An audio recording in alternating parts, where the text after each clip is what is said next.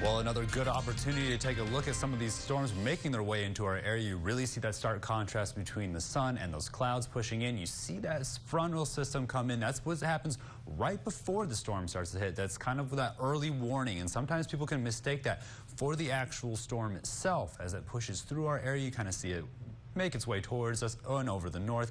Then you get an idea of just how fast those storms push into our area and just how dark it gets. You saw that lightning really roll in there. And then we get a good idea of those conditions right now. Temperatures drop down to the 60s. That's very quick, about a 30-degree drop from earlier today. And we're continuing to see that humidity really jump up there while those winds are really picking up out of the north, seeing those gustier conditions up to 58 miles per hour recorded in some areas across the Concho Valley. And I was speaking with our technical director a little bit about what to expect over the next 48 hours as this big, large frontal system starts to push its way out of our area. You see a lot of that moisture being pulled up from the Gulf of Mexico, or more or less from Mexico, as we talk about another subtropical jet pushing more moisture up into this area, where you will see another low pressure system that is starting to spin over here because it's so hot. Well, that low pressure system is starting to sandwich a sort of a high pressure system over here in Nebraska, where they were seeing severe weather, and that's causing this trifecta of pulling of moisture really into the Concho Valley. And getting a closer look at that fire hose of just moisture that's pushing its way into our area, as you start to see how explosive it gets. Once it kind of reaches off the Edwards Plateau, you're really starting to get a good look at those storms making their way in from across Midland. And then let me get out of the way as you see these storms pushing off from San Angelo, where we're seeing a lot of the flash flood warnings still in effect. Midland getting hit again as it starts to make its way. Look how fast that storm is just trucking from the northwest down to the southeast, headed right towards us.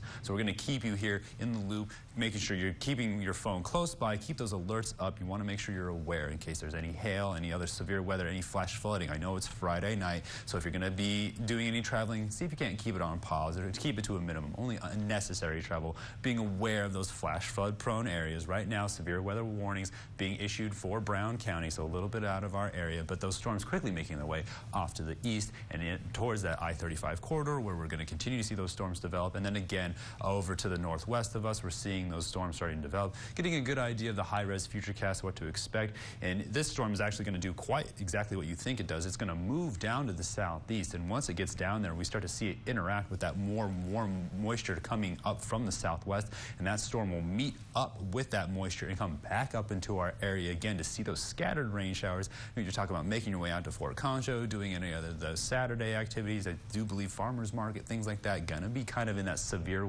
weather outlook gap. So we're going to be seeing a lot of more wet, rainy conditions throughout the rest of the weekend when we're talking about a lot of that flash flooding. So we're getting a good idea of the upper level pattern, that low pressure system with the frontal system going to be pushing off to the east. And I want to draw your attention to the west coast and sort of this area across the Rocky Mountain Four Corners region, where you're going to see an unusually deep troughing that wouldn't normally be associated with sort of the system that far behind. Well, that system is actually that low pressure, where you're going to see it wrap around with what's going to come down the west coast, and that's going to be pulling more moisture into our area. Look how strong the gradient is and just how quickly that storm is going to move down to the south, which is very unusual movement for this sort of area. And then you'll see intense ridging right behind or in front of it. So we're going to be seeing a lot of dynamic weather making its way through there. As you see the moisture tracker going to pull that moisture really up from the south and really push that dry air out to the east. And then you see again right up sort of that dry line and more moisture. The front tracker going to show you just how much that low pressure system here is going to pull that moisture into our area